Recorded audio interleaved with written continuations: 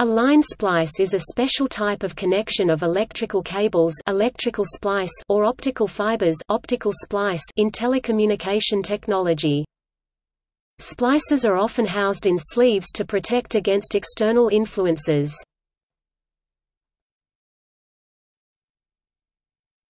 Topic: Splicing of copper wires. The splicing of copper wires happens in the following steps. The cores are laid one above the other at the junction. The wires are wrapped 2 to 3 times around each other, twisting. The core insulation is removed. The bare vanes on a length of about 3 cm strangle or twist. In some cases, the strangulation is soldered. To isolate the splice, an insulating sleeve made of paper or plastic is pushed over it. The splicing of copper wires is mainly used on paper-insulated wires. LSA techniques (LSA), soldering, screwing and stripping free are used to connect copper wires, making the copper wires faster and easier to connect.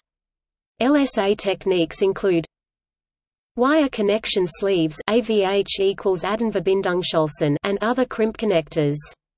The 2 wires to be connected are inserted into the AVH without being stripped, which is then compressed with special pliers. The about 2 cm long AVH consist of contact, pressure and insulation. For wire connection strips AVL. Adenverbindungsleisten, several pairs of wires 10. AVL 10 or 20 equals AVL 20 are inserted. The strip is then closed with a lid and pressed together with a hydraulic press, which ensures the connection. Equals. Topic: Splicing of glass fibers. Equals.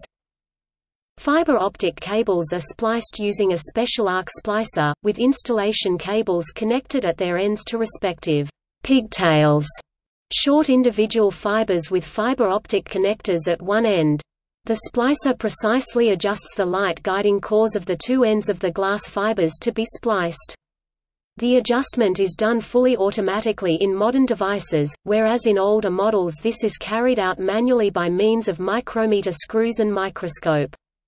An experienced splicer can precisely position the fiber ends within a few seconds. Subsequently, the fibers are fused together welded with an electric arc. Since no additional material is added, such as gas welding or soldering, this is called a fusion splice. Depending on the quality of the splicing process, attenuation values at the splice points are achieved by 0.3 dB, with good splices also below 0.02 dB. For newer generation devices, alignment is done automatically by motors. Here one differentiates core and jacket centering. At core centering, usually single-mode fibers, the fiber cores are aligned. A possible core offset with respect to the jacket is corrected. In the jacket centering, usually in multi-mode fibers, the fibers are adjusted to each other by means of electronic image processing in front of the splice. When working with good equipment, the damping value is according to experience at max. 0.1 dB. Measurements are made by means of special measuring devices including optical time domain reflectometry (OTDR). A good splice should have an attenuation of less than 0.3 dB over the entire distance. Finished fiber optic splices are housed in splice boxes.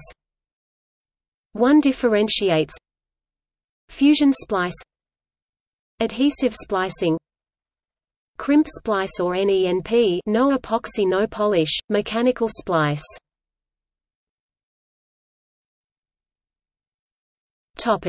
See also: